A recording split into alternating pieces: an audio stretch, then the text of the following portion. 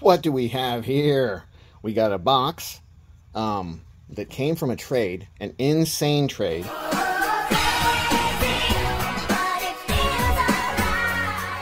A weird trade. I traded 26 knives for these 3. And most of the knives I traded were fairly low-end budgets, like if I was to sell them, I'd sell them for $25, you know, in that kind of range. But that's a lot of knives. So let's see if it was worth it, because I don't even know. Let's use one of the knives that the thieves didn't get when they were stealing my 6 knives out of my bags in the Dominican Republic. We'll use this lovely QSP hornbill. All right, let's see what we got here. We got an interior package that I cut into. Hopefully I didn't... No, it doesn't look like I hurt anything. Okay. I think it feels like knives in a couple of boxes. Let's see what we got. Okay, we got Spyderco. Let's do the Spyderco first. I don't remember what it was. I think it's a... Ooh, it feels like maybe there's 2 knives in here. Okay, maybe we won't do that one. Let's do this one. What the heck is this one? Ooh, a Protech. Maybe we'll save that one for last. Yeah, let's save that one for last. So we'll push that off to the side. All right, we'll do these 2. Whatever's in the Spyderco. I think it's 2 knives. Ooh, dude. Put them up against each other? Thanks. Okay. All right, man. That's not the coolest thing. Okay. All right, so this little guy is called a Mutineer. It's titanium, a little beat up. This guy, a smoker? Yeah, he's a smoker, so everything smells like smoke. So that's cool. Let's see, I think it's S35. Let's see, how's the action on this little Mutineer? It needs a little help, maybe. Maybe it needs to just be cleaned. It feels dirty. Okay, so we'll get this guy cleaned up. Wow, that is crap action. Huh, man.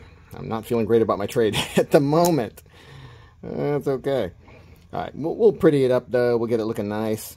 Boy, that scale might look nice dyed black. Lock access is good, but man, it is not drop shutting. Maybe it's just too tight. Let's get a T8 and see if it's maybe just too tight. Okay, that's loose a little bit. Okay, that's getting there. It's still a little loose.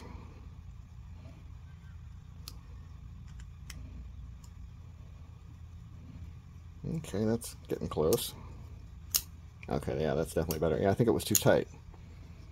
Needs to be cleaned and oiled, I'm sure. Let's see, is that still loose? No, that's good. That's right about where it needs to be.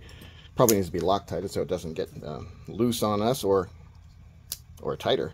Maybe it gets tight. It would be crazy if this is the only knife in the world that gets tight when it in use instead of looser like every other knife does.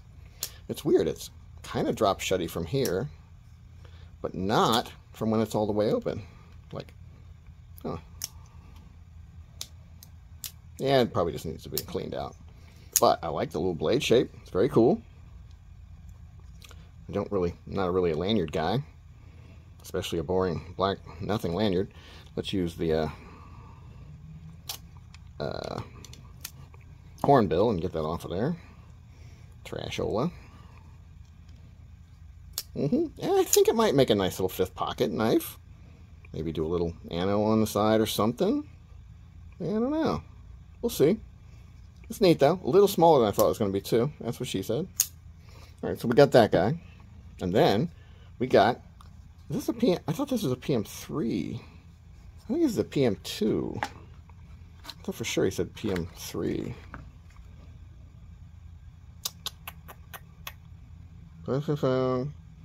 PM2. Yeah, okay. So it's PM2, not a PM3. Interesting, because it's bigger than I thought it was going to be. I was thinking PM3s are a little smaller, like a little closer to that size, or at least maybe somewhere in between. Boy, that action is a little gritty. The scales are interesting. I think it's G10. Maybe it's Micarta. I don't know. Clip looks kind of trash. Kind of scratched up and kind of ugly. So we'll either fix that up or just get rid of it and get an aftermarket scale. But yeah, okay. I definitely like the black look of it. Oh, blade's pretty sharp. Let's see.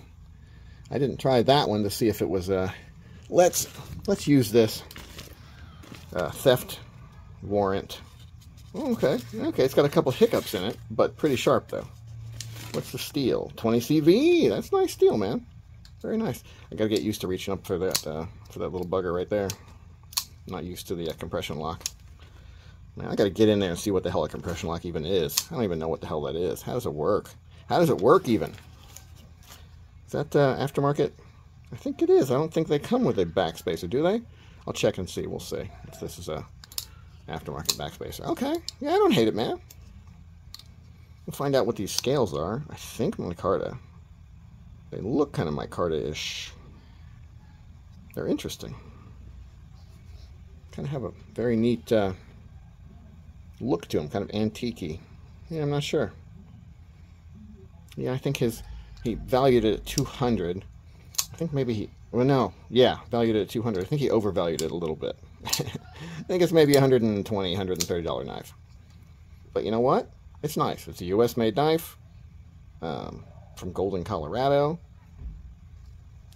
Maybe I'll get some freaky cool scales for it. Boy, some black frag scales would look great with that.